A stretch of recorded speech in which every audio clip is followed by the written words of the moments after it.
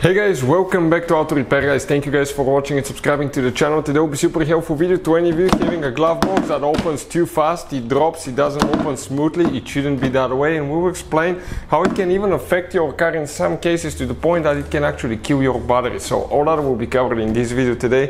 Very simple fix. We will explain with that glove box completely removed how the system functions and all that stuff, so you know how to repair it. Before we start, let me just tell you a little bit about us guys.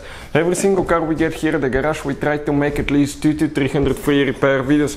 We take them completely apart, we show you how to fix pretty much anything.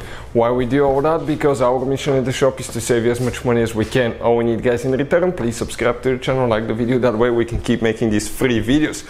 And if you guys want to see where to buy cheap fuses parts from for your glove box or your car, anything at a really good price, check out the link in the description of the video below.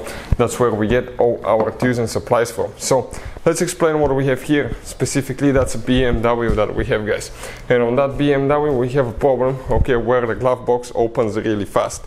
And you wonder why, right? It shouldn't open like that. Maybe yours used to open really nice and smooth, but now all of a sudden it just goes nuts guys, it just drops. So what can easily cause that now? If you come right here on one side of your glove box, and usually you can see it from the inside on most models, okay, like this thing right there, okay, that's where you have a damper, okay, and that damper you can pull it out if you turn it in a certain angle, but often you have to remove actually guys the glove box itself to be able to reconnect it. In some cases you don't have to. On many cars you just have to remove actually the stops of the glove box, push them towards the inside, and that lid will come out. But that damper often will attach to the glove box lid right here, and often it will come loose or people will not install it correctly, and that will make it actually guys come loose. And when it comes loose, it doesn't function correctly. When it doesn't function correctly, the glove box opens way too fast, it drops, which is irritating guys. So now, okay, I'll come right here, I'll press it where it's supposed to be. Now let's go ahead, give it a try, see how that glove box will open now. Check this thing out, nice and smooth. Let's go again.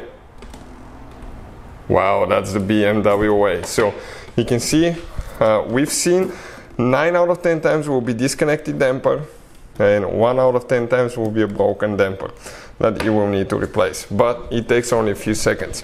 For instance, that damper actually has the switch integrated in it for the glove box. You can see where the wires are, and it detects if the glove box is open.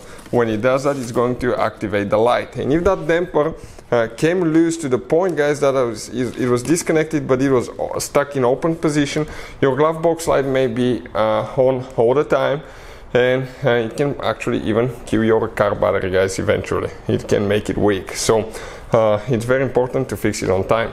If you want to see how to remove glove box, we have videos on our channel for multiple cars. That's on BMW 528i. Hopefully the video will be helpful. Thank you for watching and see you guys next time.